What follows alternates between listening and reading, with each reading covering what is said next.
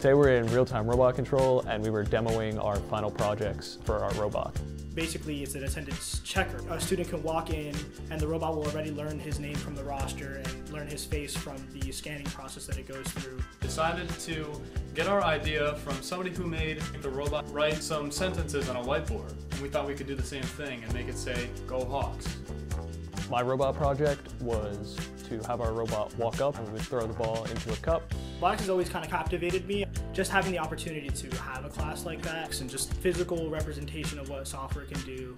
I chose Monmouth because I liked that it was a smaller school with smaller class sizes, and this is a perfect example of that, how there are maybe a dozen people in the class. We had 6 robots between us and we were all able to work together, come up with cool projects. It's much more hands-on and allows you to get actual experience with working with a robot. It was a lot of fun. I think I learned a lot and do something that's a little bit more engaging and stimulates you in a different way than you're used to.